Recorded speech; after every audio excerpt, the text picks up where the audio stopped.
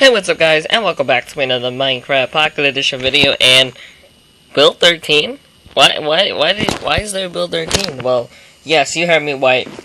There was a build 13 for Minecraft 0.12.1 beta, and everybody thought build 12 was going to be the final beta, but build 13 I think is going to be the final last build that they're going to submit to the App Store and Google Play Store.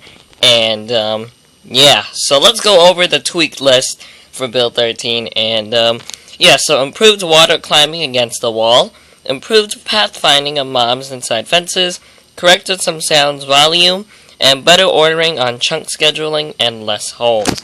So yes, those are all of the tweaks that have been made in the build 13.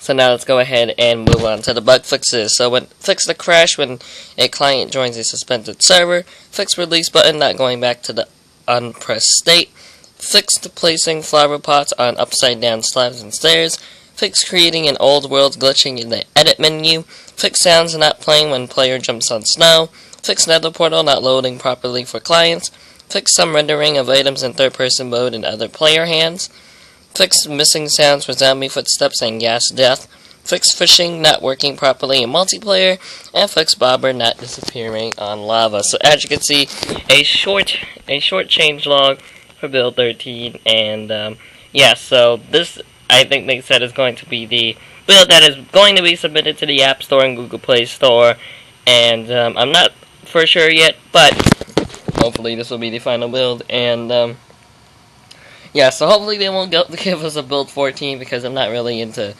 making a build 14 video. So yeah, sorry for the delay, but these are just a couple tweaks and bugs that they thought would require another build. And yeah, so other than that, thanks for watching. If you enjoyed this changelog video, give it a thumbs up, subscribe to the channel if you haven't already for daily Minecraft Pocket Edition videos, and yeah, I'll see you guys all in the next video.